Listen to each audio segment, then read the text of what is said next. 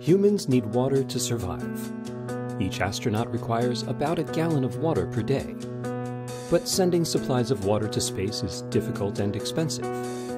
Resupply will become impossible as humans travel deeper into space. The ability to recycle water on long-term exploration missions is critical to NASA's ability to complete those missions.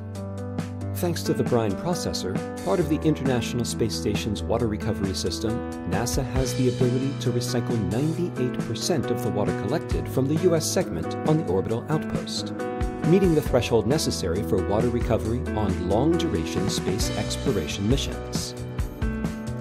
Like something out of science fiction, water from astronauts' breath and sweat is collected by special air conditioners that dehumidify the space station's cabin air. The system also collects the crew's urine and runs it through a urine processor, which produces brine. In 2021, a special brine processor assembly was added to the system, extracting more water and helping to demonstrate that goal of reclaiming 98% of the space station U.S. segment's water. By working toward closing the water loop, NASA engineers are saving millions of dollars and taking us one step closer to long-duration expeditions to the Moon, Mars, and deep space.